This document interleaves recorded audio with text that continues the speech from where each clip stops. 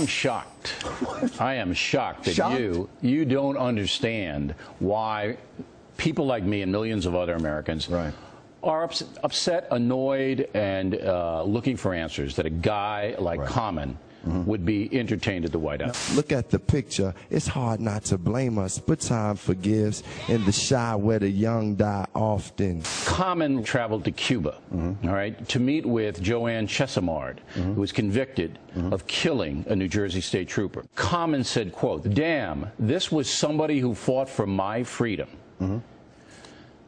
This is a cop killer. This is a woman who gunned down, along with two other accomplices, a woman who is a member of the Black Liberation Army, who they found 16 live rounds in her purse. And this guy thinks she's great. Thinks she's innocent. No. She's great. Well, but also this was somebody who fought for my freedom. It made me want to do better in life. I can't speak for him because I'm not him. Yes. I don't think. Not yet. I can rap. I rapped on the show, and I think it was pretty impressive. Oh, Riley! Oh, really? I know that you film me because I jokes to the folks while you choke on that smoke. You are saying that he is celebrating a cop killer or promoting cop killing. No, I'm not saying he's promoting cop killing. Well, people on your network are. Let's just speak to me. All right, I'm talking to you. Celebrating a cop killer, yes. Okay. Here's the only distinction I would make there, and I can't speak for him. What I think he's doing is not celebrating, but honoring someone he thinks was wrongly convicted of cop killing. I think he believes she was convicted unjustly. Okay. Now, again. So that's fine. And if Common wasn't even born when this crime took place, thinks that based on nothing because the evidence is overwhelming, all right, he's entitled as an American to do that. The President of the United States, though, takes him into the House, all right, thereby validating him. Come on, that was a bad decision. It was a bad decision. You're saying that by having him at the White House, that, in essence, was tacit approval of everything he's ever done. No. To some extent. It validates him, all right? As an individual. It elevates him as an individual. As a poet or whatever. Do you know how many poets would have liked to have been there? Let me ask you a question. No. Let me ask you a question. Why was he selected, in your opinion? Why did he get that honor, in your opinion? Because I think he's not defined as an artist by this Assata Shakur case. This is big. I think he's defined. Well, I think it probably isn't as big in his career as you might think it is. Let me go to a different point, if I may. It sounds like what you're saying is, and correct me if I'm wrong, and I don't want to be wrong when I'm with you, because you know I got mad love for you. That's a rap phrase. I got it. All right. Correct me if I'm wrong. What you're saying is, if an artist supports someone that has been convicted of killing a cop, they should not be allowed to go to the White House. No, it's a little bit more than that. Okay, say it again. I am saying that when a president invites someone, in this case the First Lady invites someone, the resume has to be put in front of them.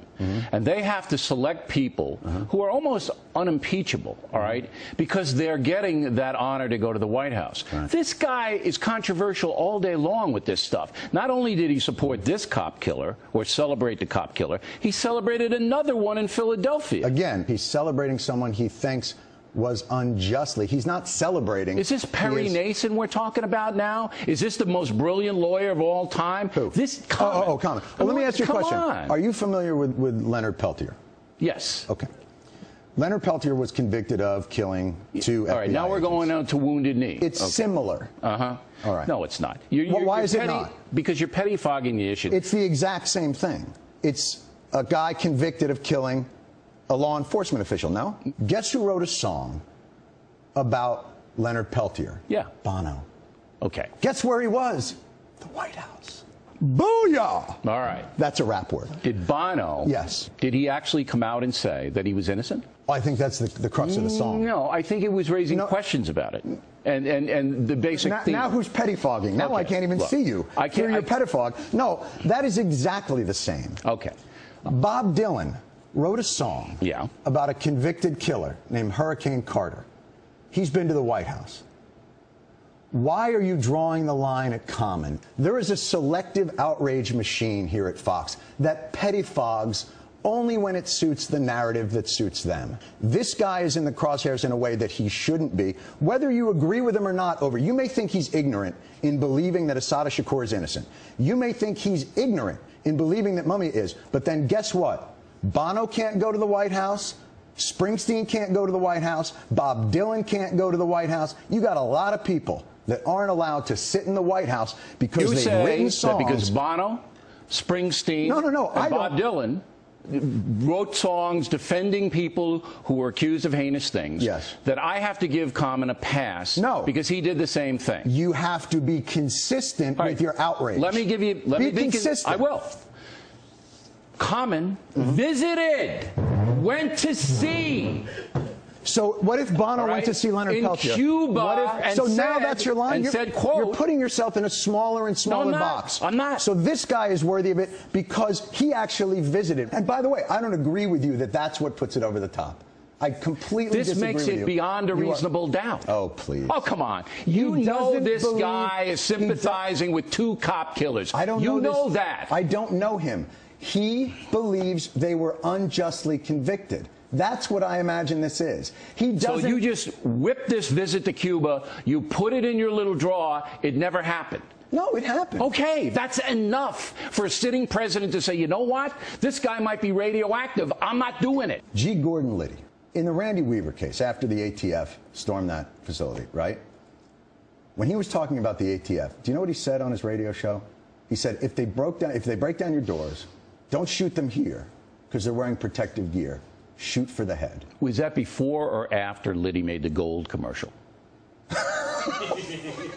Okay. You see, your craziness, that you bring this stuff in. Okay. I'm making you president of the United States, which is just Every time insane. I come here, you make me president of the United States. It's insane, I know. But all right. So you're sitting there, and you know on your resume, okay, you already have Reverend Wright. You got Bill Ayers, okay? And then a guy named Common comes in, and you know... You mean that Fox News has already put these people as... They've basically connected the dots as though these are the most influential people in my life. You have a history of associating with dubious people. You know that. I know it. Everybody knows it. And then you say, you know what? It's a good idea to bring in a guy who sympathizes with a cop killer. Do you think that's a good decision? Here's what I think. I think Common believes that this woman You're was the president. unjustly... Will you make that call? Can I be honest with you? Yeah, please. If I'm the president and I'm booking my own poetry slams, throw me out of office. Okay. Because I would believe as president, with pleasure, I would have things to do rather than go over the list how about your guys? Poetry slammers. How about your guys? You already have Wright. You already have Ayers. Here's what I would think. You already have Bernadette Dorn. Here's what I would so let's bring in Common. Here's what I would think. Let a quartet. It's a poetry slam. Who gives a crap? A lot of people do. This is National Police Week. You know what, Bill? Let's do something nice for police, for National Police Week, you and I. Let's have us agree to promote a reinstatement of the ban on assault weapons, because that doesn't celebrate killing cops metaphorically or figuratively. It tries to get weapons that kill cops literally off the streets. As you know, that's important. This is is nothing. Done any research. No, you do support it. Correct. I'm saying, and why don't you get the entire apparatus here? The apparatus. The infection machine that is the overreaction. You mean the diverse opinions that we have here? Unlike your network? You have not a diversity of opinion. Oh, stop. You bring in people like Combs so you can beat him around the head with pillows. He has no defense mechanism here. He's kind of just like, Combs is a smart guy. He's a very smart guy. He actually likes you, which... I like him as well. He's a very kind of... Can I say this? I like you as well. It saddens me to see you wasting your time. All right, now. And by the way, songs are not literal. You know that, right? Oh, stop. Like when the Weather Girls sing It's Raining Men, it's not really precipitation of males. All right. It's a metaphor. Stop attacking the Weather Girls. They're one of my favorite groups. Are they really? Yeah, I love them. All right. The thing I like about you is you do take cheap shots all the time, but you defend those cheap shots. Let me tell you do something. It very well. That's not the only thing you like about me. I'm like a shot of Levittown right in your ass. Now, like Iran's building, nuclear weapons over there, and if they get them, they might give them to some guy named Ahmed, who might then take them to Cleveland and blow everything up. So what are we going to do with that? Well, doesn't Pakistan have nuclear weapons? Yes, and they do. Couldn't they give it to somebody? I don't know. I don't. Doesn't Russia have nuclear weapons? Russia Couldn't does. they give it to somebody? They could. The problem isn't the country that gets them. The problem seems to be the weapon. I think the strategy of what we've done, and again, thank you guys for ratcheting up the fear on this. You're not afraid that Iran gets a nuclear weapon and they cause all kinds of There's a havoc lot of with it? things to be afraid of in the world. I asked the guy, You're a Jewish guy, right? What? You're a Jewish guy. Who told him? All right. Son of a did you tell him? So I believe What that gave it- I believe that the president of What Iran gave it away? Was it my happy Hanukkah when I walked in? I think there is a war on Hanukkah in this country, mister.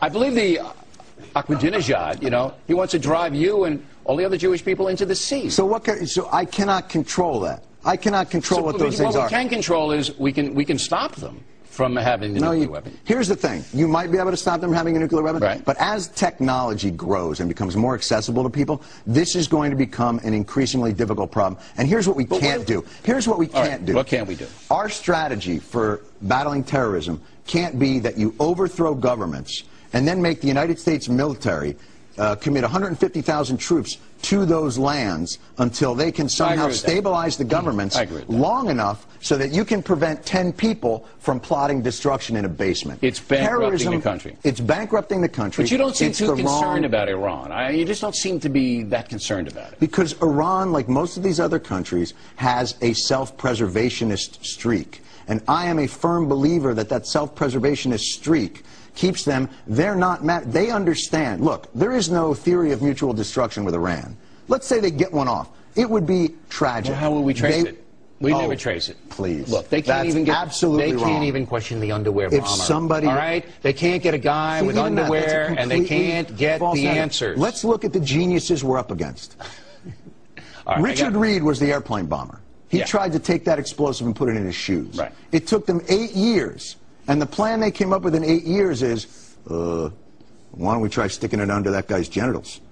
That's what they did in 8 years. They moved from the guy's shoes up to his underwear. Right, and he got to Detroit, all right? So that's the frightening part about it. Now, trying Khalid Sheikh Mohammed in your living room, because you live downtown. That's right. And he's going to be in your living room. That's right. Are you down with that? You want that civilian? I'd like him tried, honestly, in the pit. I'd like him right in there. And I'd like him to be executed at halftime of the Super Bowl. But really, and then reanimated so we could do it every year. 600 million, 700 million going to cost the city. We don't have any money here anyway. I'm glad to see that you're suddenly very concerned about cost. I am. I'm a fiscal conservative. No, and I think maybe when the Iraq War was coming up, you might have mentioned that. It would have been a big help. I said many times on this program that was not a good thing to do. All right? You said you would apologize if they didn't find weapons of mass destruction. And I did. I said I was wrong many times. That whole Iraq thing did not go well. Let's go back to KSM. Yeah, where he should be tried in front of a military tribunal. Now, I'm not against military tribunals. But you're waffling now. You're in the middle. I need a strong VP. I know you're waffling. I'm not running with you. Oh, you're not? You've turned it down already? I am not running with you. Come on. I'm not going to be your VP because I know what that's going to be. I get one job, and that's to light the White House menorah. Not interested. Okay, but look. There are valid concerns about trying Khalid Sheikh Mohammed in a civilian court. Right. But one of the valid concerns isn't that it makes us a terrorist target and that it emboldens the enemy. How do you know? Because we're already a terrorist target.